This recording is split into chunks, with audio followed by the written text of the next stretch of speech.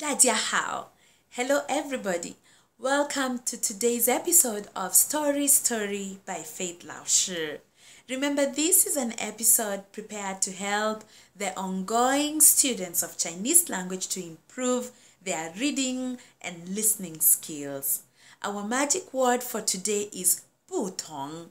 Listen and identify its usage in the story.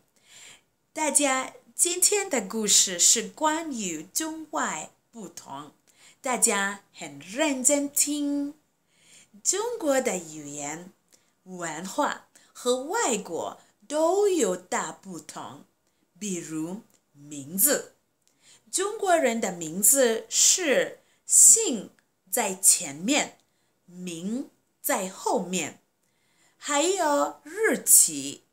中国人说日期是年、月、日，从大到小，而不是日、月、年。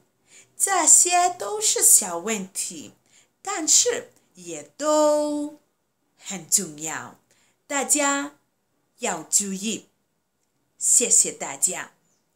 In case you didn't understand fully the whole story, visit our website at www.discoverychinese.com and re-listen, as well as download the written script for free and learn by reading.